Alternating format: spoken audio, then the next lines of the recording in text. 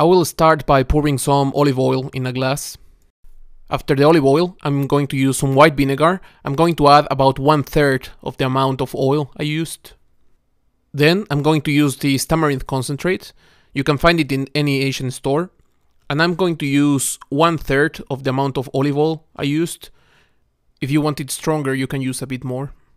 Those are my main ingredients, and now I'm going to add some salt, mix a bit, and then complete with black pepper. I know tamarind might be a bit of a weird flavor, it's not very common around here, and it might look weird, but once you mix everything together nicely, you will notice this has a very, very nice flavor. It has a bit of acidity, a bit of a sweetness, and it goes really nice with salad. Once you have mixed it, it's done, and you can use it as any other salad dressing.